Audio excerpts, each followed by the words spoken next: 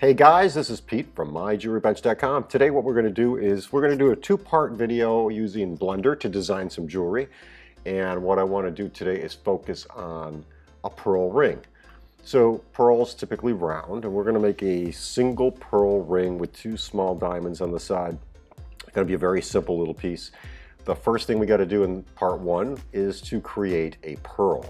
To create a pearl, first thing we got to do is get ourselves a pearl material. So I'm going to open up my web browser, and in my web browser I'm going to go to Google and I'm going to type in pearl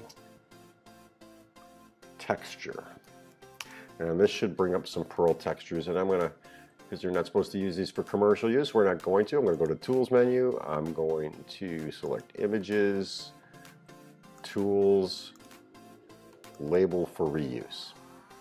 And let's see what we can find in a pearl material. Hopefully we find something. It's always nice to find something that we can use. Okay, I'm not finding anything here. White texture floor wall. Let's see, would that work as a pearl material? It's not too bad. You can find some other pearl materials if you want, but since this one's labeled for reuse, we're gonna use that. So I'm gonna save image as, and I'm gonna save it to my desktop. And we're gonna call this desktop, and I'm gonna just say pearl material.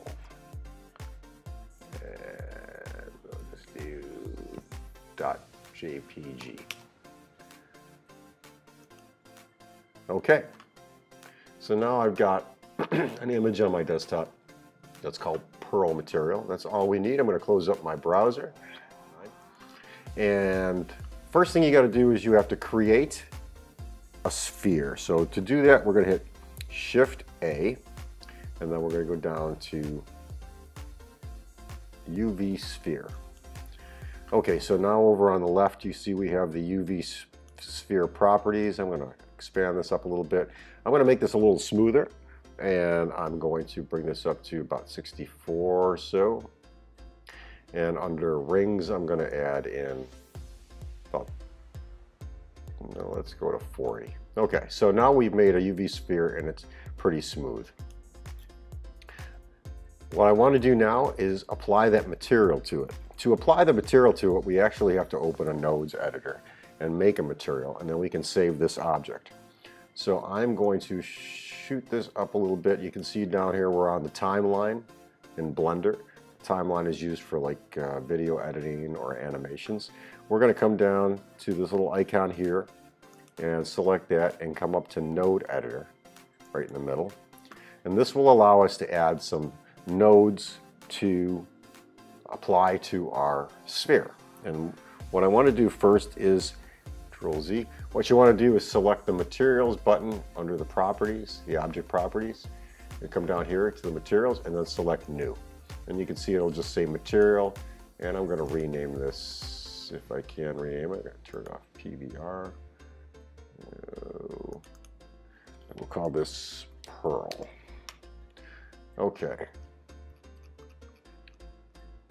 Okay, so here is, let me move this up, move up, there we go. Here's our material output. We're going to delete this by pressing the delete key. So here's our material output node, and we're going to leave that just there for now. The next thing we're going to do is add a diffused BSGF. So come over to, let's see here, where is it?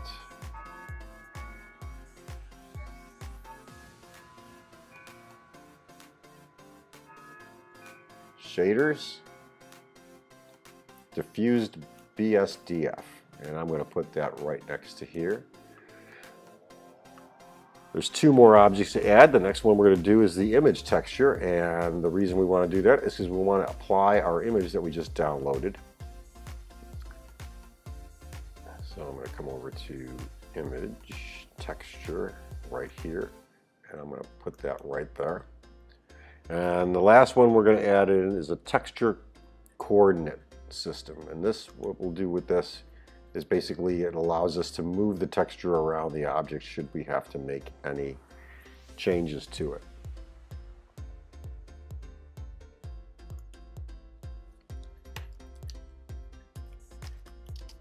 There it is, texture coordinate. So we'll add that right here. Okay, so here's the 4 nodes that we're going to be using to apply to our Pearl image. What we want to do first is to get our image in the image texture box. So I'm going to go to my desktop and find that little Pearl material somewhere around here, right here, and I'm going to open that up. And I'm going to connect that to the color input of the diffused BSD, and then we'll add this to surface. So we're going to connect the diffused to the material output, and I'm going to just show you here under rendered kind of what we're working with right now.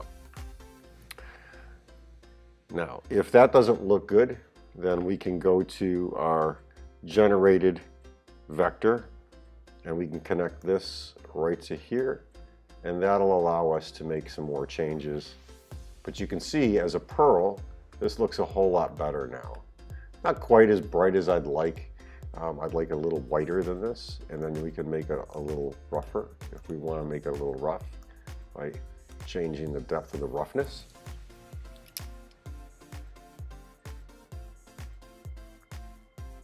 And we can also apply color, all these little changes, but we don't really have to worry about that right now. What I'm working with mostly is just to give you kind of a Pearl image.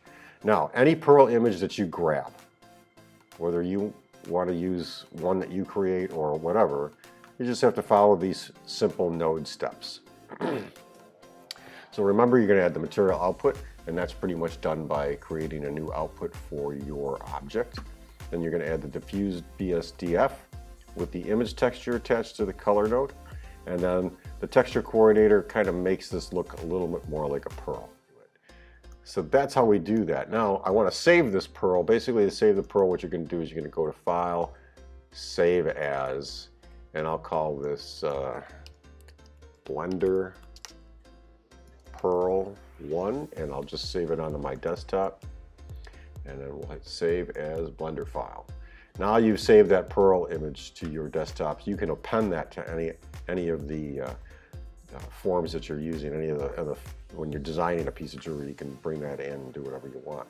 Now you notice I didn't create any holes in this Pearl, but it works out pretty good. Just to give you an idea of how nice this looks, we're going to go back into the modeling mode. I'll go back to solid. I'm going to close up the node editor. I'm going to hit Shift A again. We're going to add a mesh plane, and I'm going to bring that down, size it up, and let's give this a new material. We'll select PBR materials. You should already have those installed. If not, go back and look in the videos on how to do that. And let's grab a nice metallic. We'll grab, how about we grab titanium, apply that. And if I go back here and look, we'll select rendered, view, let's go. A little bigger. Let's select rendered so you can kind of see what it's going to look like as a full rendering. Not too shabby, huh? Now you can change the nodes to give you a render of this. Let's make this a little smaller. And the render option. Let's take a look at what it looks like.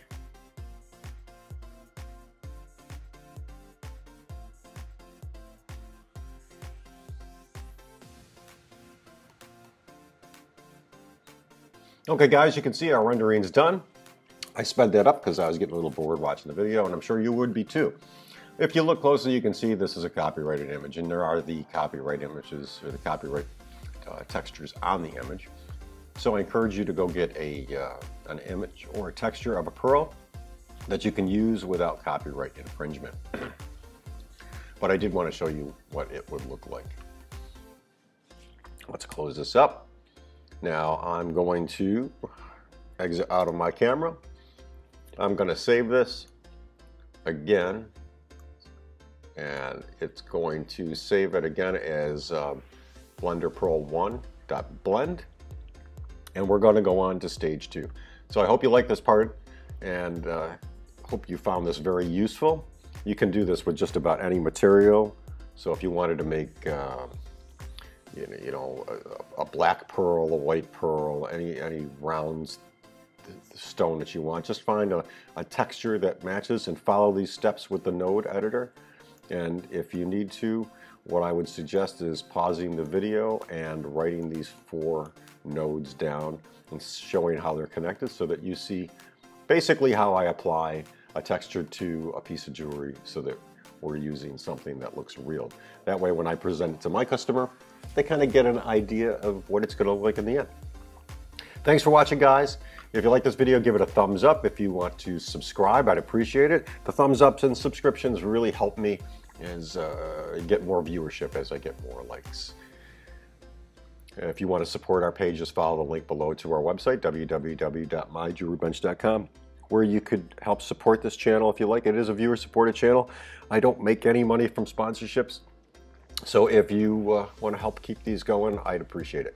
Thanks, and have a good day, and look out for part number 2, which should be coming very, very, very shortly, if not right after this video. And part 2 is going to cover making a pearl ring. Thanks. Bye-bye.